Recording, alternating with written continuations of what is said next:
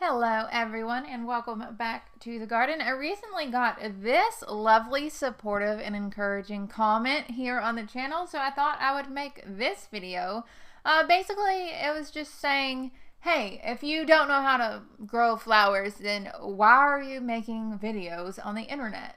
So I thought I would put this video together because, you know what? Everybody starts somewhere. Everybody has a starting place. Even the most professional of professionals out there, at one time, they had to plant their first seed. And I ain't in the business of going around hating on people who are trying to learn how to grow stuff, okay? So these are some kind of tips that I've learned along the way. I've been making YouTube videos for like 6 years now. Wow, and I've definitely come a long way in terms of flower growing. You can go back and look at my first videos and you'd be like, whoa, this is sad. You know, it is. It's a growing process, literally. Literally growing is what we're doing here. So to get right on into this, the first thing I think is an important tip for first timers or beginners is to know your limitations, okay? And I don't just mean like, you know, budget-wise or space-wise. I especially mean like physically, like know your limitations. You know, if you're an older person or if you have special like health considerations, you know, you have to take those into account. And I'm definitely guilty of this because when I plan my gardens and all this stuff, you know, I'm like, okay, this will work out great. And then I get in there or I start picking things and harvesting things. And it's the middle of summer and it's 107 degrees outside. And I'm just, you know, I feel like I'm about ready to get heat stroke. You have to take care of yourself. And I think that's the #1 important thing in starting your own garden is to know what you're going to, you know, physically be able to handle or mentally be able to handle, you know, if things get really, really crazy. I mean, let's face it, we've all been there. But just something to consider that I think a lot of times gets overlooked. So you got to take care of yourself. The next piece of advice I have is just don't go over the top the first season. Now, I know this is easier said than done because I am very much the type of person who's like, yes, let's buy everything, let's plant everything, this is going to be awesome. And then I get to the growing season and I'm just like, oh man, what did I do? This is not awesome. I don't have enough room for this stuff. I don't know what I'm doing. Half of it's not growing. Some of it's doing okay, but what am I doing? I don't know. And that's actually something that's happening in my yard right now as I speak. Things are just running out of control. So if it's your first season, try to kind of ease on into it. For example, my daffodils in this video and my ranunculus here in this video that you're seeing, you can see that I have very large plantings of these. But like I said, I've been doing this for 10 years. I've been planting flowers for 10 years. This isn't my first rodeo, you know what I'm saying? The first time I ever grew ranunculus, for example, here you see 500 ranunculus, which, you know, compared to what other people do, 500 ranunculus is not a lot of ranunculus. But the first time, I think I grew 50 of them, and that was it. Which leads me to my next point about starting out cheap. And that was difficult for something like ranunculus because you see all of these fancy, beautiful, alluring, fluffy varieties on the internet floating around. You're like, wow, I have to have that. But the thing of the matter is, it's so hard to get your hands on those bulbs, A, #1. B, #2, they're pricey. And a lot of times people overcharge for them because they know that they can, even though the wholesale price is a lot cheaper. Some of the fancier varieties, like the Cloney series, are like $2 and $3 for a corm. If you're lucky, that's a good price for them. And you can't even, you know, you have to destroy them at the end of the season because of their trademark or copyright or whatever. So while it is tempting, if you've never grown this stuff before, I really do encourage you guys to check out like the dollar store. And I mean that in the best way possible. For years, probably the first 3 years of growing ranunculus, all of my corms came from the dollar store just because they were cheap. #1, I could afford them. And I was really, really focused on learning the ins and outs of growing them and learning how to be successful And eventually I felt comfortable spending more money on the ranunculus, and thankfully YouTube came along to help me with that also. So the same also applies with seeds and things, for things like sweet peas and a lot of the biennials and things like that. I know there are some really, really beautiful, fancier varieties, but if it's your first time, don't be afraid to just grab a cheap pack. The cheap packs are just as good, and 9 times out of 10, they are just as beautiful. I don't think, especially as a beginner, I don't think it's disappointing to just look for a budget.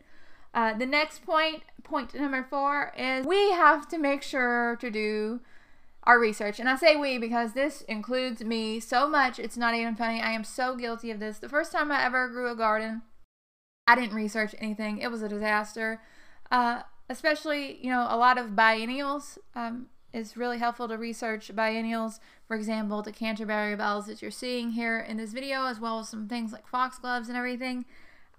Knowing when to plant this stuff is some of the most critical information that you can know. Some of these flowers are hardy annuals. Some of them are summer tender flowers, which cannot handle a frost.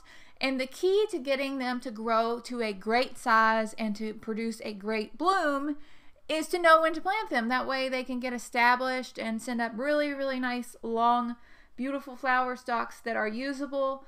In addition to knowing actually when to plant them, another big one is knowing how to plant them. My first garden, I just threw a bunch of seeds on the ground. I was like, well, I planted the garden. No, that's not how that always works. So really want to take into consideration how you're starting the seeds. Are you going to use grow lights? Are you going to use the winter sowing method? The winter sowing method was a total just game changer for me. Amazing. I just can't recommend it enough, especially if you're a beginner.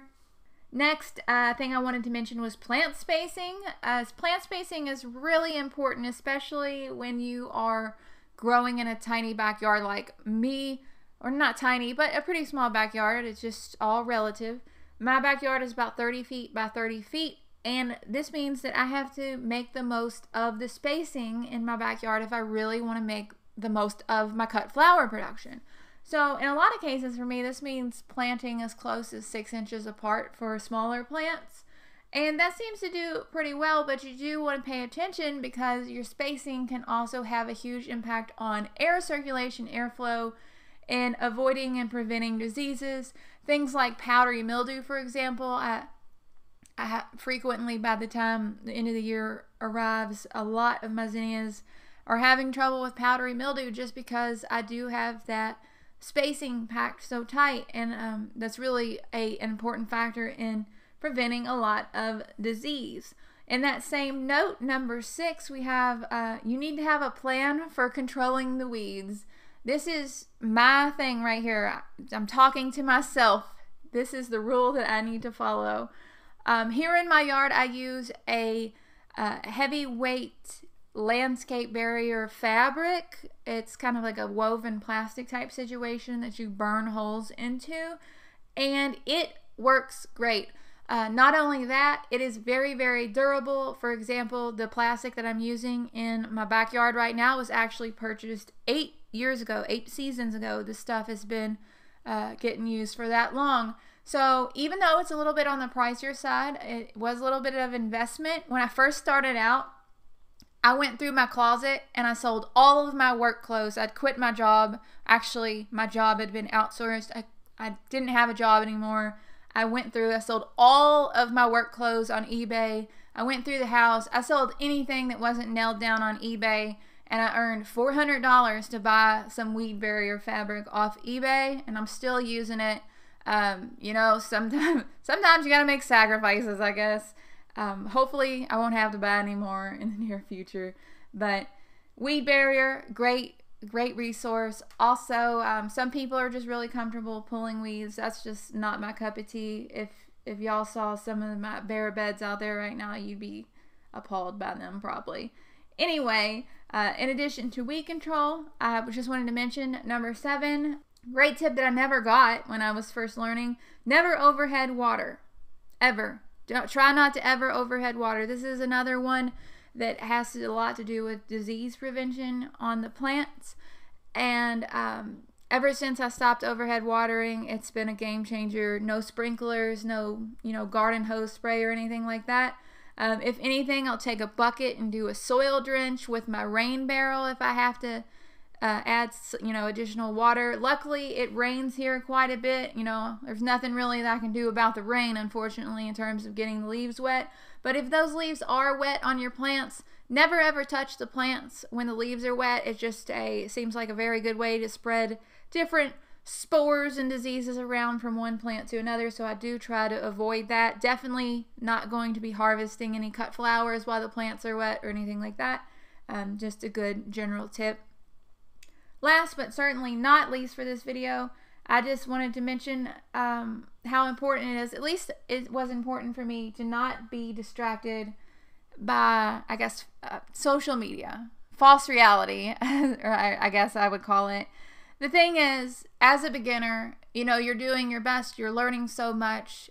There are going to be successes, beautiful, wonderful successes, and there are going to be some big, stinky, rotten failures. It's just one of those things as you learn and grow, especially if you have zero experience with growing flowers or vegetables or anything like that. You're going to have some failures. And your successes might not be as good as the successes that you see on the internet. And it's so, so important that you don't get caught in the trap of comparing yourself to others. And this is one that I struggle with all the time. It's why I don't follow anybody on Instagram. It's not because I'm like, ooh, I am so cool. It's just, I have trouble being like, why can't I do that? Really just beating myself up over things that are out of your control. The thing is, you can't compare yourself to somebody else who's been doing something for 20 years. You're not gonna go try to play hoops with Shaq and then be mad that he whooped you. You know what I'm saying? That's a great example. Great example, Tanya. You're doing great. This is a good video. Thumbs up. I love this video. Anyway, but the fact of the matter is you have to focus on what you're doing now, where you are now, and celebrate those little victories. I feel like as social media, we have just so much pressure to, oh, look at this, look at that, oh, look how great this is. Isn't that great? And the thing to remember is these are the best photos of the best times of these people's best successes. And comparing yourself to those moments, it just isn't fair to yourself, and it isn't right for your successes, because your successes are the ones that matter to you. That's really about it for this video. Hopefully it makes sense. Hopefully I didn't get too rambly and preachy at the end, but that's just genuinely how I feel. You got to be kind to yourself, especially when you're learning something new. You got to just be patient, love yourself, and be your own fan. It's okay to feel proud about something and feel like you've reached an accomplishment. Hopefully you like this one. Be sure to subscribe if you want to. If you don't want to, that's fine too. It's all good. Everything's flowery and sunny here. So I hope you're having a great day. I'll talk to you all later. Bye.